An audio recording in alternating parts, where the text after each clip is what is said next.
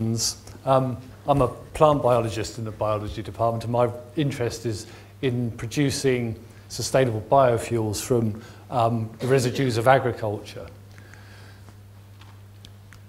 So we're living at a really interesting juncture in the history of our species. So we're getting to a point, due to the size of the human population and increasing patterns of consumption, where we're getting close to the holding capacity of the planet, its ability to supply what we need. And John Beddington pointed out a few years ago now that some of the biggest challenges that we face are shown here. So by 2030, it's estimated that there'll be an increase in energy demand globally of 50%, food demand of 50%, and fresh water demand of 30%. Now, producing and delivering those is a massive challenge to us, but that's made much worse in the face of what we know about climate change. So as the climate becomes more unpredictable, then agricultural yields become more unpredictable. And in addition, providing this additional energy to the world is a really tricky matter, because most of it is produced currently from fossil fuels. And as we know, fossil fuels are one of the biggest sources of greenhouse gas emissions on the planet at the moment, and play a big part in what we know about the human contribution to global warming. And governments around the world are now committed to reducing carbon emissions all over the place.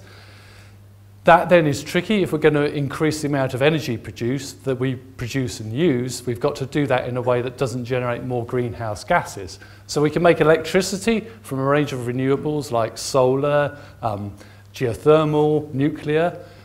We can make electricity with those, but what we can't do is provide the liquid transportation fuels that our logistics systems are dependent on. Now, about the only way that we can produce those liquid transportation fuels in a carbon, or in at least a potentially carbon neutral fashion, is through the use of biofuels. So those are fuels that are produced from crops, from agricultural products, where the carbon that you emit when you combust those fuels is balanced by the carbon fixed by the plant in producing those materials in the first place. The danger is, so currently we make biofuels using the same bits of the crops that we use for food. So in this case here we've got cereal, and we would make the biofuels from the starch in the grain. And we would use that starch by depolymerizing it. So starch is a polymer of glucose. If we depolymerize that, we can make glucose, which we can ferment to make alcohols. Now, what we're interested in is that these structural components of the plant, the stems, and also the husks around the grains here, those are made also mostly of polysaccharides, so polymers of sugars. And we can convert those polymers into simple sugars that we can ferment and make biofuels from as well. And if we do that, that takes away the potential stress that we would impose on world food security if we continue to make biofuels from the food parts of the crops. So the route by which we do that is shown on this slide. The ones in orange are what we call first generation biofuels. They're the ones we make at the moment. And they're either made by fermenting sugar from sugar cane or sugar beet, or, as I said, from hydrolyzing starch down to its component glucose units, fermenting that and distilling that. These are things we've been doing for thousands of years for various reasons. If we want to move to what we call these second generation biofuels from woody plant materials, such as straw, then the route is very similar, but we have to do a lot more work at this end in order to get the sugars out of the material. And that's because those materials are very difficult to digest. The result of that is that the biofuels produced by this route, although very sustainable, are economically not competitive either with first generation biofuels or with fossil fuel derived liquid transportation fuels. So what we're interested in is what makes these materials so hard to digest, and what can we do about that? This picture illustrates the indigestibility, if you like, of woody materials. So this is what remains of the Mary Rose after 500 years on the bottom of the Solent.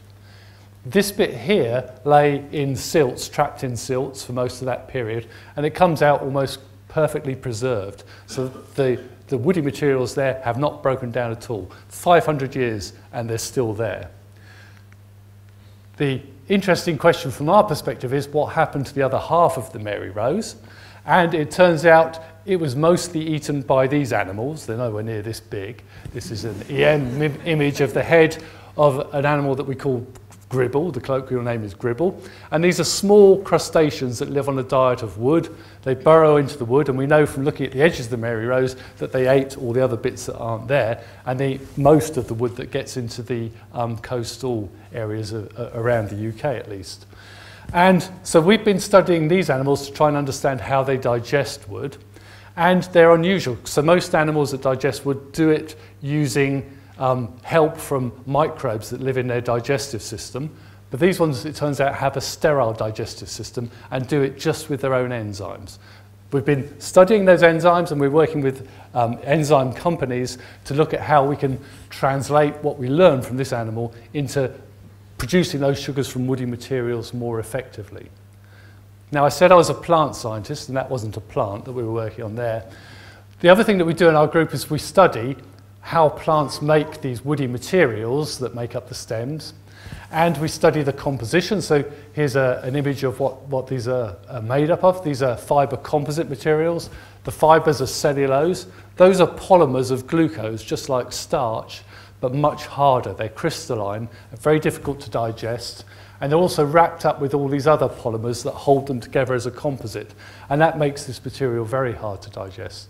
So we're studying the genes that are involved in making these materials and looking for ones that we can make use of to produce plants that have more digestible stems.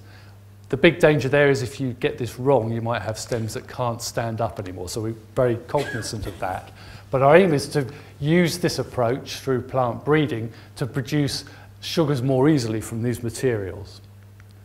So one of our favourite crops for doing this at the moment is rice. Rice is one of the biggest crops grown in the world. And our interest in rice developed from a visit we had to Vietnam a few years ago, in which we started collaborating with Vietnamese scientists in this area. And the thing that really caught our attention when we went over to Vietnam to discuss biofuels was that they burn an awful lot of straw over there. So it says stubble just because it rhymes with gribble, but it's mostly straw and husks that are burnt. And Vietnam's not alone in this. Any of the places that grow rice in the world burn most of the straw. And the reason for doing that is that rice straw is particularly hard to digest. So it's very hard to find other uses for it. And they produce several crops a year and have to replant the fields very rapidly. So that burning, that's an awful lot. So that's about 3 times as much straw as we produce in total in the UK being burnt just in Vietnam. That's hundreds of millions of tonnes globally. And that causes severe air pollution, lots of premature deaths, inhibits crop growth from shading and from ozone production, and has a big effect in terms of global warming because of the black carbon that gets into the atmosphere. So we see this as a really good opportunity of somewhere where we could make use of that straw to make biofuels and help eliminate that problem with air pollution. So what we're doing with our Vietnamese colleagues is we've put together a panel of diverse rice varieties that are used in breeding programs in Vietnam.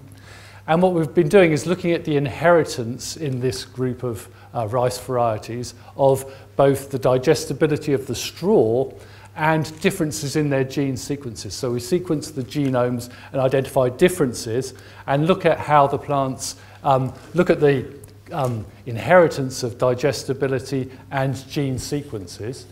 This graph shows the range of digestibility in these rice varieties in the straw, and it's very large. There's more than a 3-fold difference from the least to the most digestible ones. And when we look for the inheritance of digestibility characteristics and differences in gene sequences, what we can do is produce a plot like this, which we call a Manhattan plot. And where you see these peaks coming over this red line, these are peaks of association between the inheritance of a gene difference and a difference in digestibility. And they tell you where there are hotspots in the rice genome sequence where there are genes that control digestibility. Here's data from 2 different years of growth of the same panel, and where we see these red dotted lines, this indicates regions where we see this over more than one growth season, and that tells us that the peaks of association here are very robust to environmental conditions, and those are the ones that we can use best in breeding programs. So we're identifying the genes that are responsible for these differences in digestibility. That's feeding into our fundamental knowledge about the composition of the woody materials of plants and what makes them digestible. But we can also use this information in breeding programs to improve the digestibility of that straw. And the ultimate aim is for us to see a lot more of that straw going into the production of biofuels. That would have a double benefit. One, reducing air pollution, as we saw earlier and heard a lot from Ali's talk. And the other thing is, by producing biofuels, you also then displace the use of fossil fuels. So you get, if you like, a double benefit in terms of the environment from doing that. The other point is that more digestible straw is also very beneficial for food production. So if you have more digestible straw, it has better value for animal feed. And so you can see that the work that we're doing could eventually lead to improvements in food security as well. So what we ideally want to see is the research we're doing helping towards realising some of these challenges associated with the increased demand for energy and food on the planet. And that's it.